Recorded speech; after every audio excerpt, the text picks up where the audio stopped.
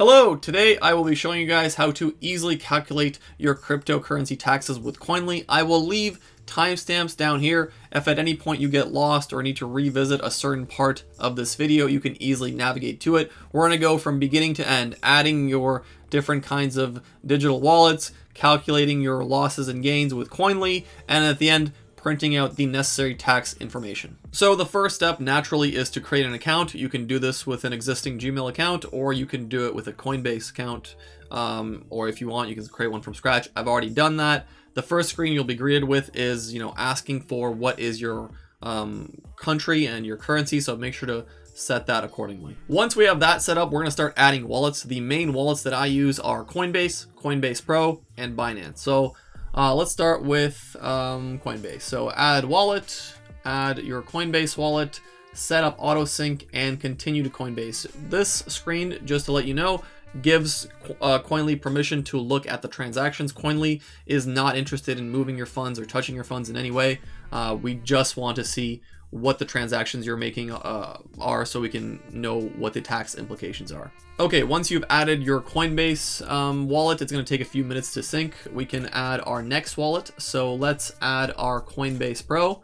So same as before, add wallet, set up auto sync, and this time we're going to look for the API key, API secret, and API pass, which can be found on the Coinbase Pro website.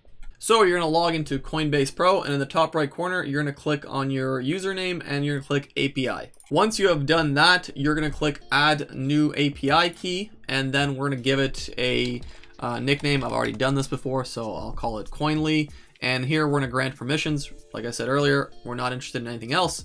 And we're going to copy this passphrase and we're going to paste it back into the API pass here. And then we're going to go back here, and we're not going to worry about the whitelist, and it's going to ask for a two-factor authentication. So once we've given that, we have our API secret. We're going to copy that as well, paste it here into the API secret, and we're going to click done. And now we're going to copy the API key and paste it back into our API key section. And then we're going to click secure import. So just a few notes here. Make sure you're adding both your Coinbase and your Coinbase Pro. If you add only one of them, and let's say you're making transactions internally, you're transferring between your Coinbase and your Coinbase Pro, and you don't have both wallets, Koinly will not know that these are your wallets, so it won't know that this is a transfer. It won't know whether it's a taxable event, so that's very important. Another way to look at this is, you're giving Koinly the API key, the username, and the API pass, the password, just so we can go into the Coinbase Pro account and see these transactions. Okay, so those two wallets have been added. It's going to take a few minutes to sync. While it's doing that, let's add our next wallet, which is the Binance one, same as before. And this time we're going to need the API key and API secret, and I'll show you where to get those on Binance. So on Binance, you're going to log into your account, and once again, in the top right corner, you're going to go onto your little icon here and click API management. Once you are inside API management, just like before, we're going to give it some sort of nickname. We'll call it Koinly again. And we're going to create one of these API keys. This time it'll ask for 2 different verifications. So once we're done with that, we're going to take the API key, copy it here into the API key section. We're going to copy the secret key as well and put it here and do a secure import. So as you can see, our Coinbase Pro wallet is already showing some transactions. While we're waiting for the Binance one, which might take a little bit longer than a few minutes, I'd like to point out that not all transactions on Binance are recorded with the API. So if you go on the actual website and if you go into buy crypto, let's say, for this tab right here, the data is not provided by the Binance API. Some other tabs are the trade, convert, which also does not provide data. Okay, so those are the main wallets I deal with. If you want to add any other wallets, this is the time to do it. The next step is to add our ledger. So we're going to go into the same place as before, and we're going to do a similar process as last time. So one small note here is wallets like Ledger don't actually have any API keys, but we're going to still use the auto sync data using public keys. Public keys will allow Koinly to import data directly from the blockchain, so you'll have to enter a public key for each type of coin you're dealing with. For me, it'll be Ethereum and Bitcoin. You might have to enter more if you have other cryptos that you're dealing with. So we go into Connect Blockchain. We're going to go to Ethereum. Let's give it a name that we're going to remember. So Ledger ETH, and we're gonna type in a public key. Yours might be different than mine, and that's okay. So we're gonna copy that, put it in here, import. While that's happening, we're gonna go into Bitcoin, and same thing, let's call it ledger BTC. And we're gonna type in a public key once again. One important note here, sanity check, make sure that your public address for this starts with a XPub, YPub, or ZPub. You can't simply enter a Bitcoin address since Bitcoin wallets create a new address for every transaction.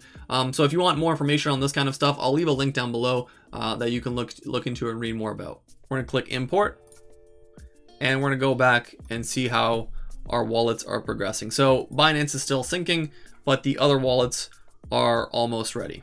After all the wallets have been added and everything is synced, the next step is probably the most important one, which is to review your transactions and make sure you don't have any wallets that you've forgotten to add. A quick way to check if everything was imported correctly is to compare the balances that you see on Koinly with what you actually have on your exchange account. Since all my wallets are imported with the API, Koinly actually does these comparisons automatically. It will show you a yellow icon next to the wallet like I have here with the Binance one. You can click on this icon to see any differences. Minor differences can be safely ignored. We're looking for any large differences that are due to API limitations. You can click on the wallet. You can go on the right side here where the 3 dots are and click on the troubleshooting section for some of the most common problems with the API. But normally if there's API issues, you should just upload the CSV file instead of actually going through the API method. This will usually fix the problem. I will show you guys how to do that later. This is what the troubleshooting page looks like, and we're going to talk about that a bit later. So let's go into the transaction section to do some reviews. Looking at the transactions, here's a fantastic example of something you should definitely be looking out for. So we have these massive Bitcoin transfers, and we're showing $18,000 in profit, and that's simply because I have not added all my wallets. So once I add all my wallets, Koinly will be smart enough to recognize that this is a internal transfer and there's no taxable action going on here. But if you do forget to add a wallet, Koinly will not be able to make that distinction. So it is extremely important for you to add all your wallets. Next, let's look at some Binance futures that have been imported. You can do this by clicking label and clicking realized P&L. So here's one that I did for my account. Basically, Koinly will import the actual profit and loss from your future trades.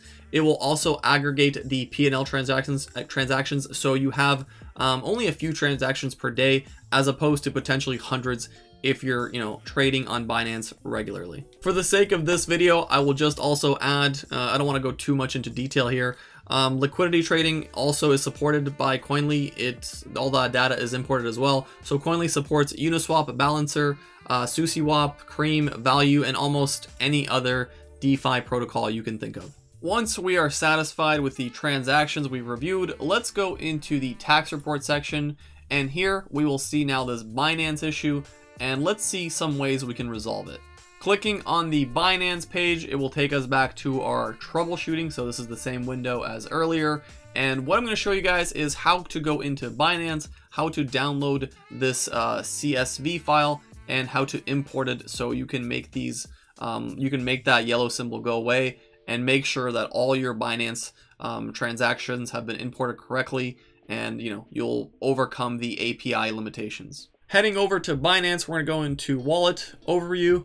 We're going to go into transaction history, and then after that we're going to generate all statements. Here is where you will generate this file. I've done it before, but no problem, I will do it again. Once this file is generated, it will look something like this, and here we have our full transaction history on Binance, and we can take this file back to Koinly and solve our API limitation issues. So on this page, we're going to go into delete existing transactions. Simply click that, you will confirm.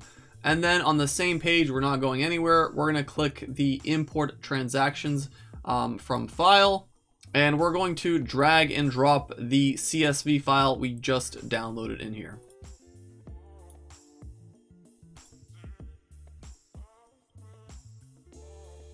So this might take a few minutes, that's okay.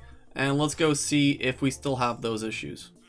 So as you can see, the little yellow symbol is now gone. We have resolved all our API limitation issues. And then on the tax reports tab, you will get your summary. You should get a little symbol here, a little check mark that says everything looks good.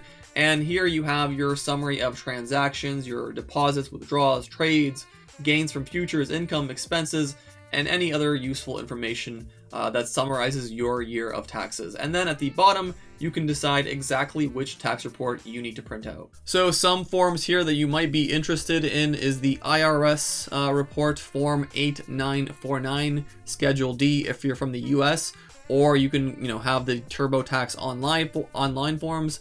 If you're from the UK, you can print out the HMRC capital gain summary, and if you're from Australia, Canada, Germany, and any other countries, you can print out the complete tax report. And there you have it, a year's worth of headaches solved in under 15 minutes. And the beautiful part about all of this is next time you do this, you don't have to do all these different imports, and it's going to be even a shorter process. And another benefit of this, of course, and there's some cool features which I'll let you guys explore on the Koinly website, is portfolio tracking. So you can monitor and see where you're at throughout the year and see kind of approximately, where your taxes are going to be. So anyways, if you enjoyed this video, make sure to drop a like so other people can see it. And if you want to see similar videos to this one, make sure to subscribe, and we'll see you next time. Peace.